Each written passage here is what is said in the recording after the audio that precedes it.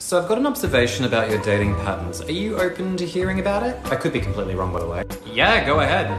Well, the first thing I've noticed is that when you meet them, there's this real rush, a lot of chemistry and connection according to you, and you feel like you've known this person for a very long time because you've exchanged a lot of information, shared history, and there hasn't been much boundaries around what you share to this person, even though you've only known them for a handful of dates, yet you come away feeling like you've known this person for a very long time.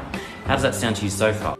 Yeah, and like I mentioned, I always get the butterflies when I'm around these people. Like, I always get so excited and I'm like, yeah, that's love, isn't it? So I always follow that instinct inside of me to just keep pursuing them. Well, the butterflies are quite normal in that sort of situation because usually, yes, it can feel like excitement, but it also can be the body's way of expressing terror at the fact that this is too much too soon. But isn't that a normal thing to have the butterflies? Like, doesn't that mean you actually like them and they're a good person for you because it's romantic? A lot of people assume the butterflies are love, but in fact it's underlying anxiety, and that's what usually keeps you stuck in these situations. If you grew up with a family that didn't give you a lot of consistent love, you're gonna fight for love. And that's why it felt so good with these partners the first time, because you're getting so much and it feels so good. But when they turn the tap off, you fight harder for it. When the behavior of theirs becomes rude, they start communicating less with you, you feel responsible for that. And instead of discerning their behavior and realizing this is who they really are, you fight harder and harder to win them back.